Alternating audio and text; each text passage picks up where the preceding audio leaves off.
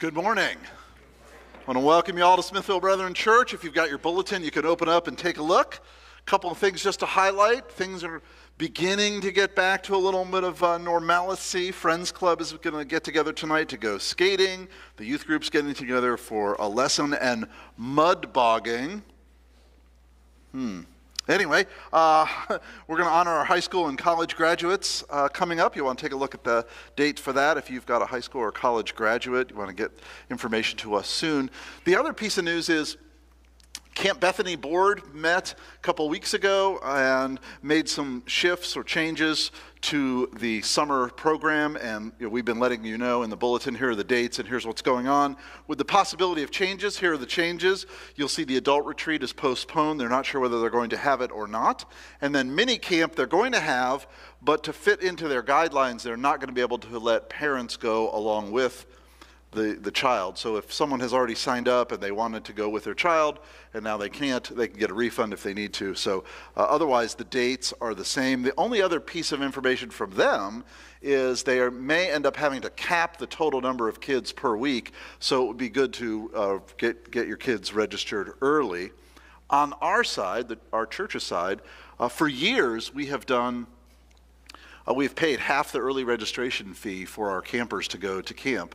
And you may have, if you've looked this over, realized that this year, because of a special donation that happened last year, you want to go to camp for a week, it's $25. So the cost is quite reduced. So take a look at that, take advantage of that, get your kids, grandkids, neighbor kids, community kids, whatever, it doesn't matter. Just grab a bunch of kids, sign them up, and we'll send them to camp with their parents' permission. Let's pray together.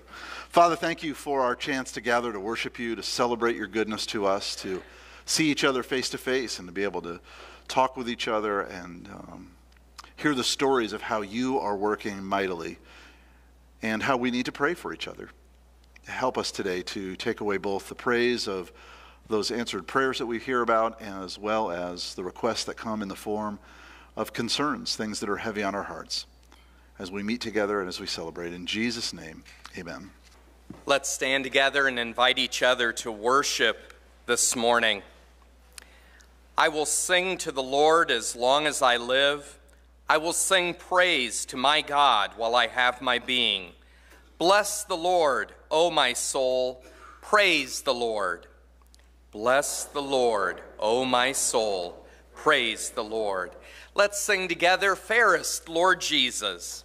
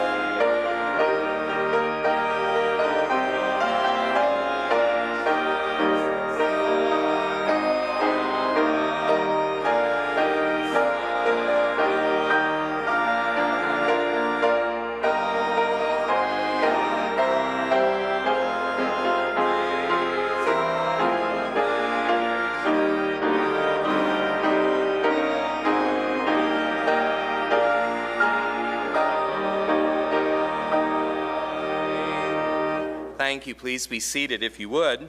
You want to take your copy of God's Word, the Bible, and please turn to Matthew. We're going to be reading from Matthew chapter 20, verses 20 through 28. So Matthew chapter 20. As you're turning there, a little bit of information. This, again, from the Gospel, the biography of Jesus Christ, written by his disciple Matthew, also known as Levi. This is an interesting passage of Scripture. We discover that two of Jesus' disciples come to him. They are looking for the preeminent positions in his coming kingdom, and they have brought along their mother to do the dirty work.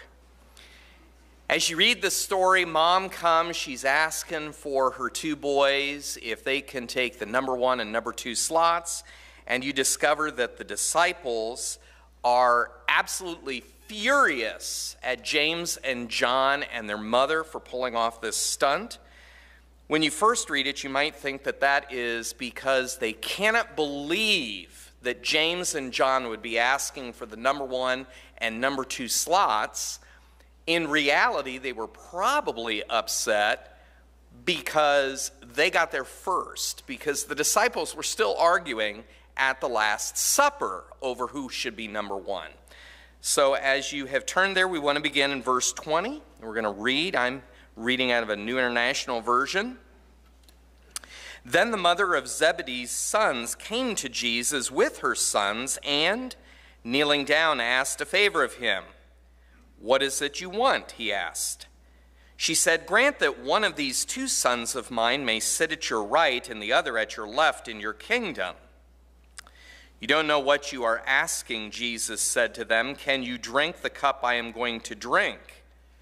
"We can," they answered.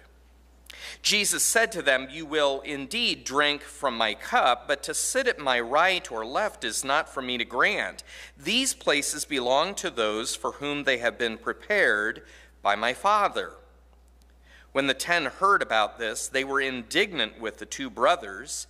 Jesus called them together and said, "You know that the rulers of the Gentiles lord it over them, and their high officials exercise authority over them.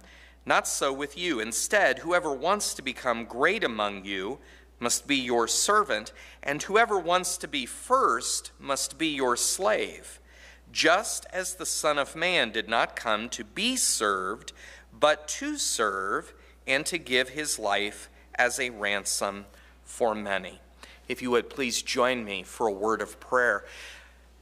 Father, as we come to the passage we have read, we hear the words of Jesus.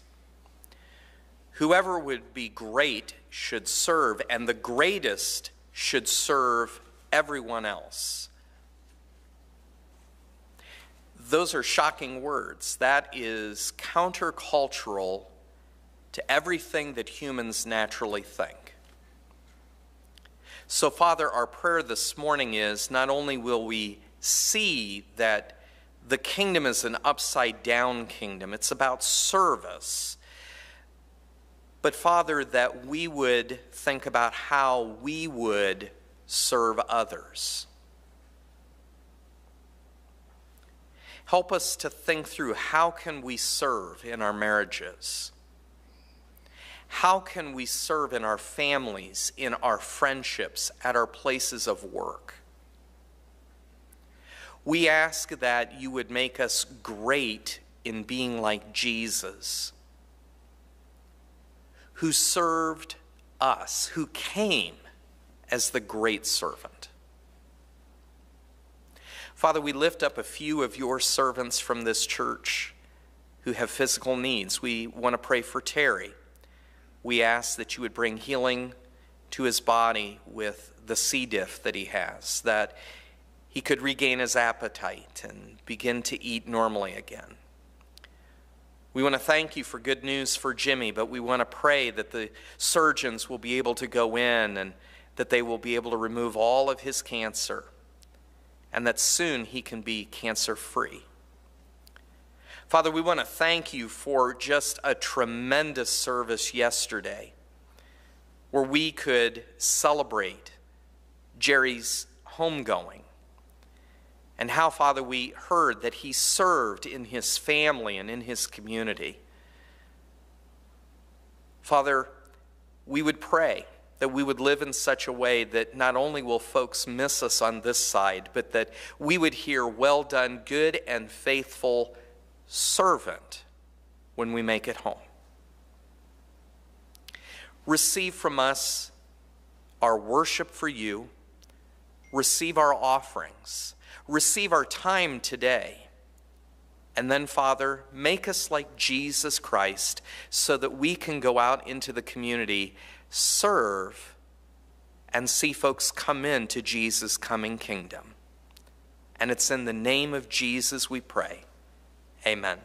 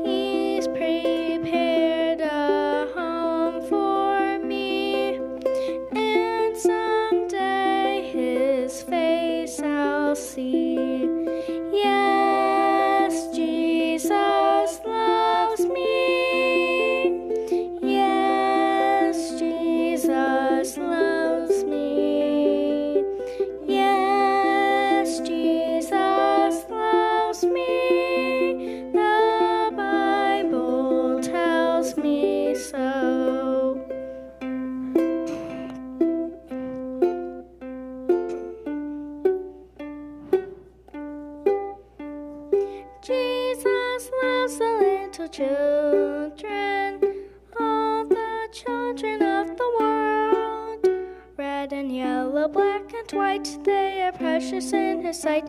Jesus loves the little children of the world. Jesus died for all the children of the world, red and yellow, black and white, they are precious in his sight.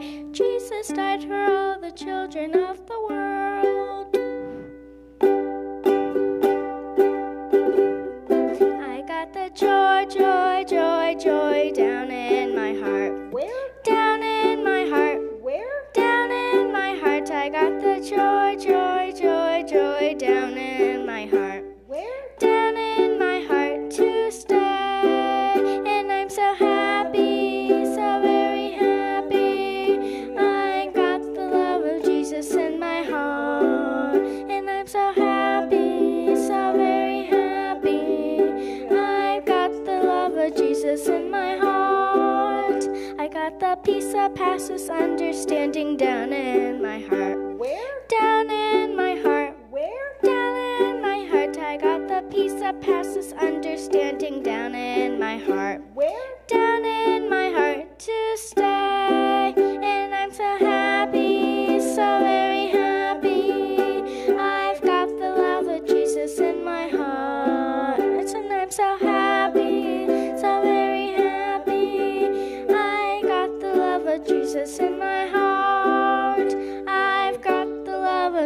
Jesus in my heart.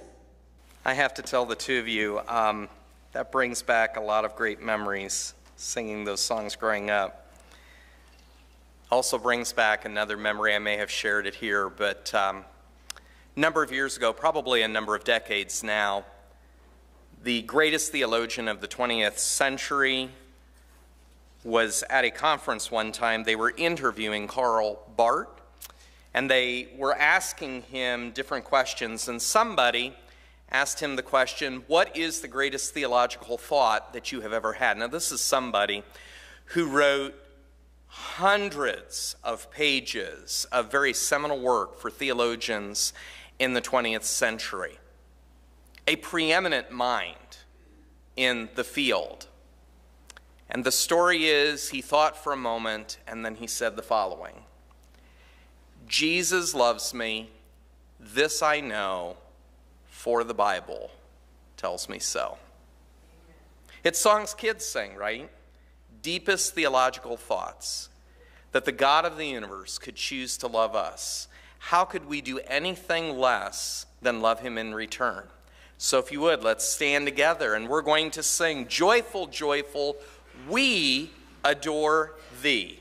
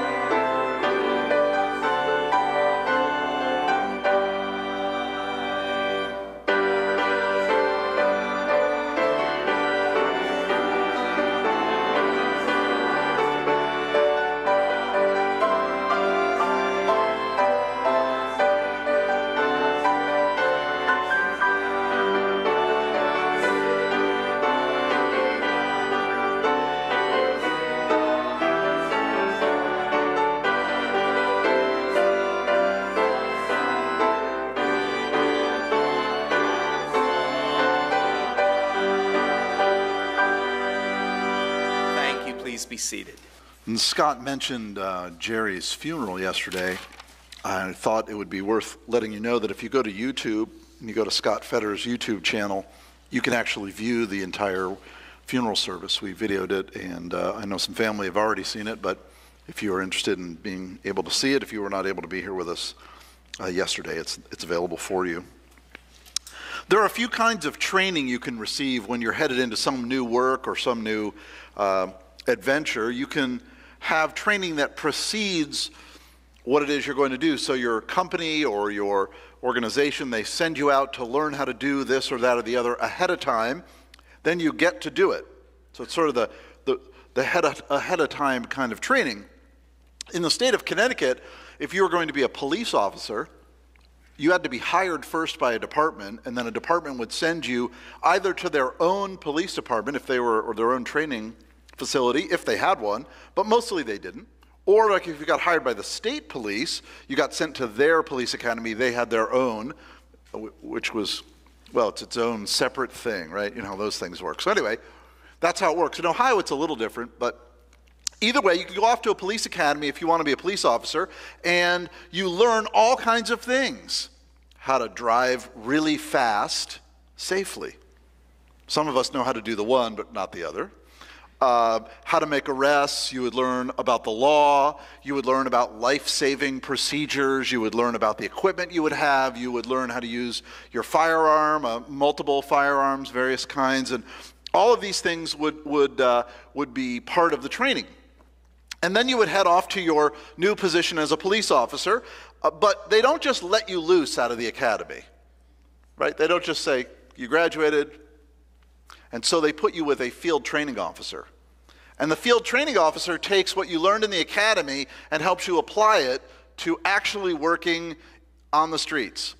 And you will learn what life is really like working. You will learn more about the department. You will learn the ins and outs. And that person will watch over you, critique you, give you more and more responsibility as the time goes on during your training period so that you can get on-the-job training, right? It's not beforehand, it's you're working, but you're still in training and you're still learning. In parenting, we call these moments of on-the-job kind of training teachable moments. Something happens and it strikes us, we should talk to our kids about this, right? A piece of news comes our way, or, you know, the one I've used before, we used to do this when our kids were little. We'd be in a store and a child would throw a temper tantrum. And I just want to say, you know, thank you to all of you who had kids who were throwing temper tantrums in public. Ours were always in private, thankfully. But anyway, the ones that were in public, we got to then say, did you see that young boy at the checkout who was screaming about a candy bar? Uh-huh. What did you think of that? That was not good, Daddy. That's right. And what would happen if you did that? I'm not saying.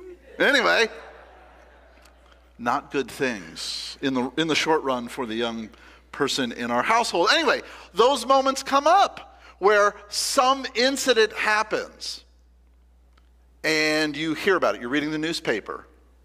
You read about something that happened, or a piece of news comes your direction from wherever, and you can say to your kids, hey, let's talk about this.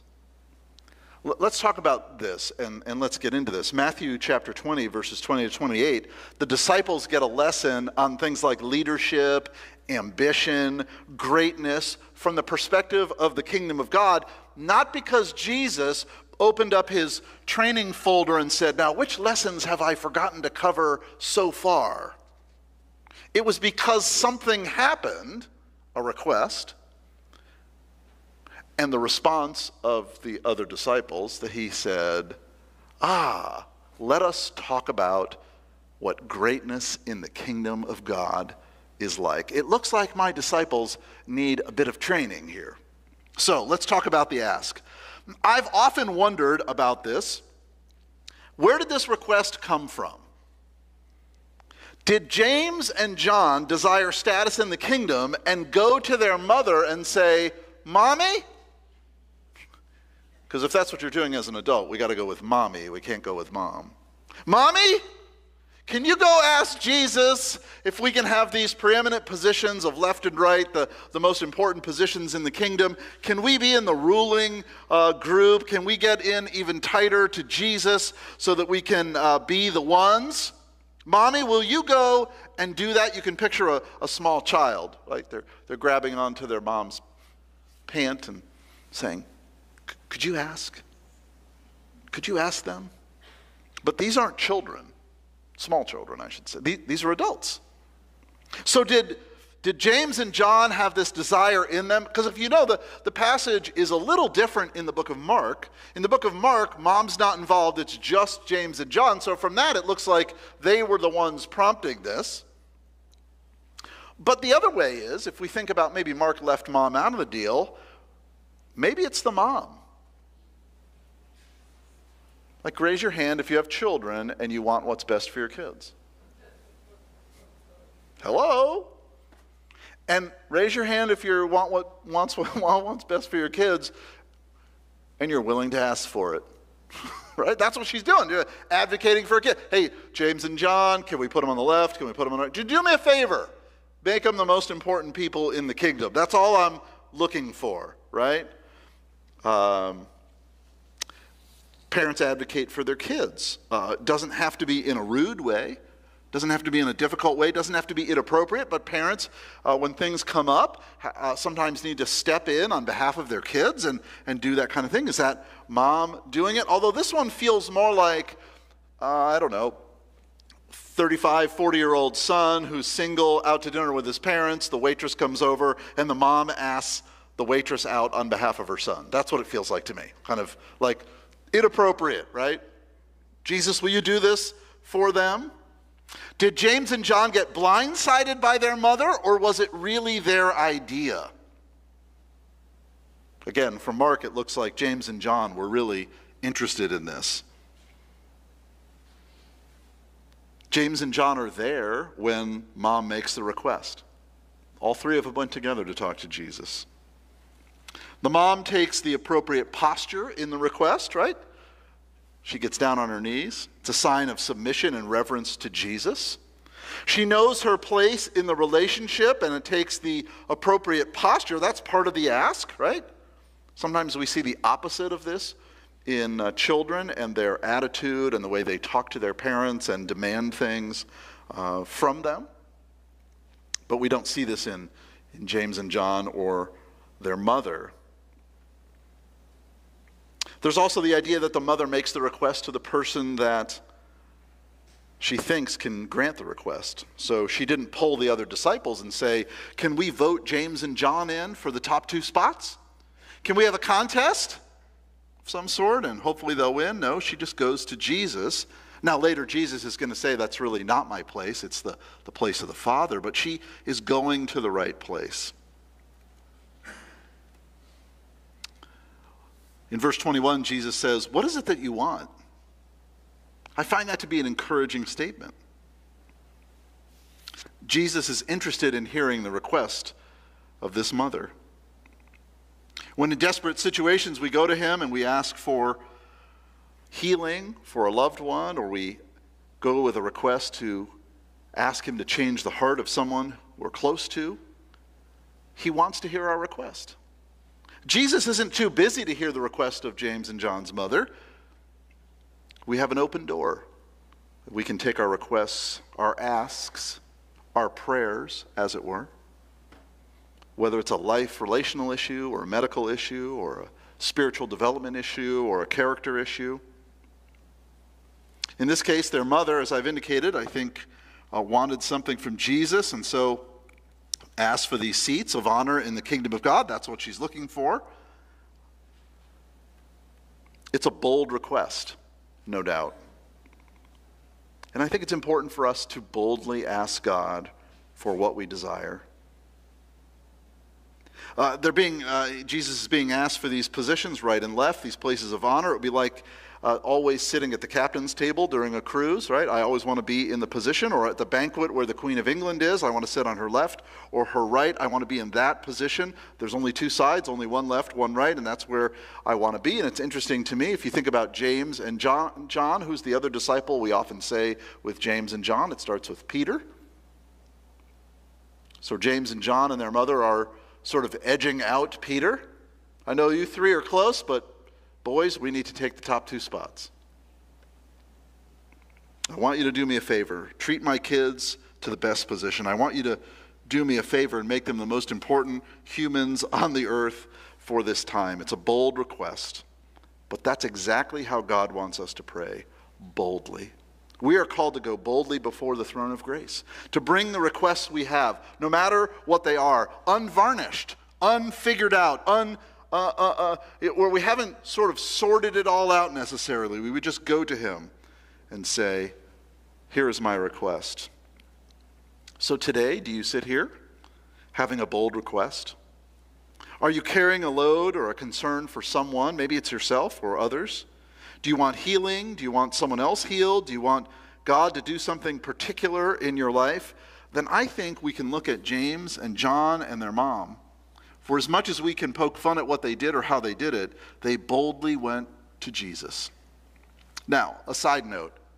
Are you thankful that your actions are not recorded in the Bible for all of Christendom to read about? Amen. I'm in, right? What if every prayer I ever prayed, or just a select few of petty, nonsensical, selfish prayers that I have prayed through the years, were recorded? Right? That would be embarrassing. Yeah, whoops is right. Yeah. Ooh, sorry. But God wants us to come boldly, unvarnished. He's not offended by our asks. He's not offended by our requests. He may redirect them. We'll get to the response here, but he's not offended by them. So go and ask God for what you want. And here's something that will happen. Some of the time when you ask God for what you want, God will grant it. And then you get to rejoice. Here's the response. In terms of bold requests, the mother and the two sons have hit it out of the park, giving the honored positions, right? Jesus' response is essentially to say to them, or says to them, you don't really know what you're asking for, right? He says, can you drink the cup I'm going to drink?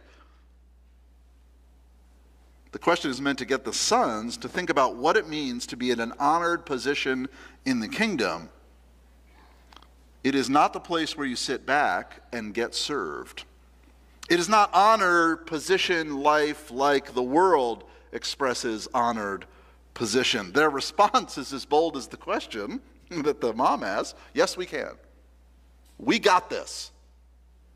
Right? I find it interesting, right? There's nothing wrong with being bold. There's something wrong with being ignorant. But there's nothing wrong with being bold in response. They believe they can. Jesus then says, yeah, you will. Acts 12 records, it was about this time that King Herod arrested some who belonged to the church, intending to persecute them. He had James, the brother of John, put to death by the sword. Jesus is saying, are you going to take on the cup of suffering and serving and giving of your life like I am?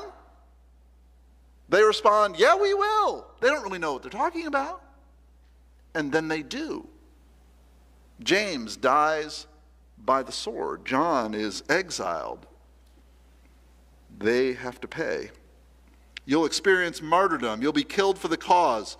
You don't know it at this point. Your confidence is based in ignorance, but it turns out you will, in fact, experience this kind of suffering. And then it turns out that the request they make is not really to the right person. Jesus redirects him to the Father. This is not my area. This is not my call. It is the Father's call. As I was studying this passage, I was thinking about the connection between this passage and the trouble we face when we have unanswered prayers. We ask God to do something, to intervene in a situation. We might boldly ask like James and John and their mother do, but we must be ready for the response of Jesus. Here is the question, does my asking of God require him to do what I've asked him to do? Now, if we go around in our Bibles, we might be able to support the idea that if you just ask, God will do it for you. In fact, it sounds almost biblical. John 14:4, you may ask for me anything in my name, and I will do it. Those are Jesus' words. And you think, jackpot. That's a verse you put on your refrigerator. That's one you show up on your screen. That's one you want to paste near your checkbook, wherever you want it, on your mirror in the bathroom. Woohoo! All I got to do is ask. Forget the part about in my name, but all I got to do, that's the only part we remember. All I got to do is ask. And God functions like a genie. All I do is ask, right? Maybe I have to rub the Bible, and he'll do it. But that's not how it works. We know that's not how it works. All of us here today have asked for something we believe is in God's will and in line with what God desires, and God hasn't done it. Here, James and John and their mother ask for something.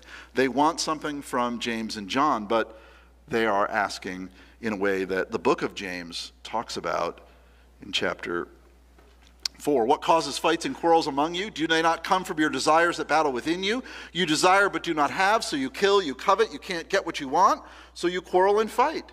You don't have because you haven't asked. Well, they've asked. You've asked and don't receive because you ask with the wrong motives, that you may spend what you get on your pleasures. It's a financial request. Meet my needs, find my needs, provide me wealth and what I need. And James is saying, you're not going to get it because God knows your heart and knows what you're going to do with it, and it's an inappropriate motive in your heart. Jesus is putting a pause on the ask from James and John and their mother, first by saying it's not my place, it's the Father's. But the other reality is, what is their motivation? What is in their hearts? Why do we want prestige and power? Sometimes it's because we want to be in control. We want to be in control. We want to be able to be the one in the driver's seat. Through the years, people have told me time and time again that it is always God's will that everyone be healed. And if you're not healed, it's because you don't have enough faith. Or, God wants all his disciples, his followers, to be wealthy, and if you don't have wealth, it's because you lack faith. And these are things that do not stand up to scrutiny from the Scriptures. Wealth and health are both blessings of God, to be sure, but they are not the only blessings, and they are not the preeminent blessings, and they are not necessarily for everyone. There are times in our lives when we pray, when we desire to have, and God does not grant our request. Sometimes we get a delay in the response. Sometimes it's a wait. Sometimes it's a no. But this passage reminds us that God is the one who gets to decide. We get to boldly ask. We're told to ask. But that doesn't guarantee that we will get what we desire. Then comes the specific lesson related to the ask. So James and John and their mother make this request. We want the honored positions in the kingdom. And then I've wondered, did the other 10 disciples hear this as it was happening? Was this like in a gathering and they kind of overheard? Or did they hear about it through James and John saying something, or one of them heard and told the rest? But however it came to be, Jesus calls them all together and decides he's going to give them a lesson, an on-the-job training, just-in-time, teachable moment.